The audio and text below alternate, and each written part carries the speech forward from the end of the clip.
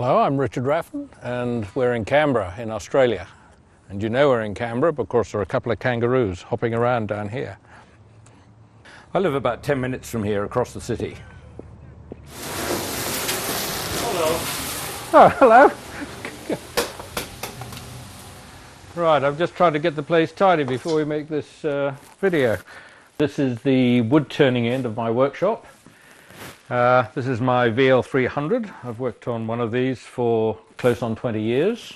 I've got a bench here which is kind of fitted into the wall, and I find this really convenient for the tools. I've got a lamp which moves around everywhere so I can see what I'm doing, bring light exactly where I want it. I have dust extraction. There's a big 3-horse dust extractor up beyond these walls. So I've got 2 inlets here, one in the front which is very important for bowl sanding. Tucked away from most of the shavings are my chucks, and then on a little bench below I've got all the kind of day-to-day rubbish. I've got a lump of wax. This is a lump of rubber for cleaning sanding belts. Down in the drawers here, away from the shavings again, are the abrasives and other bits and pieces. The grinders are only a step away. I've got all the jigs and bits to go with them up here.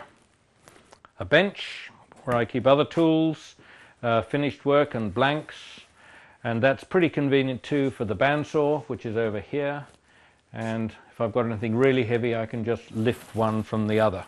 And in the background we've got my little teaching lathe, and I also use that for some small jobs. And in this video I'm going to show you all the basic techniques for turning wood on the lathe. There's nothing more boring than a demonstration where everything goes according to plan. Life's just not like that in the real world. In this video you'll see things going wrong, often intentionally. So I can show you a seeming disaster can be recovered, and along the way you'll get to see techniques that can be adapted to all manner of situations. Personal safety should be a constant concern around the lathe. When things go wrong on the lathe, they go wrong really fast. And it's not a question of if it's going to happen, it's just when. It'll happen sometime. If you don't have a catch, wood might split and it just explodes, spinning at high speed.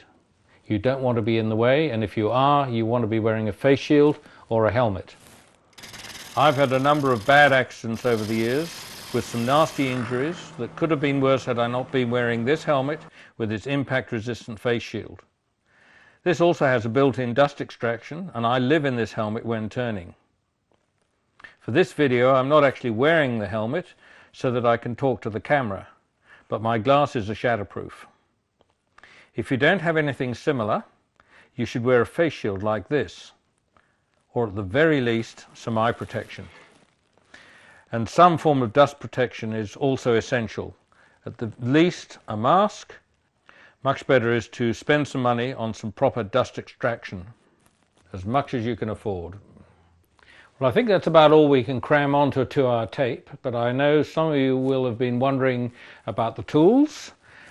Most of the tools I use are made by Henry Taylor in Sheffield, and there is a Raffan signature range which a lot of these belong to.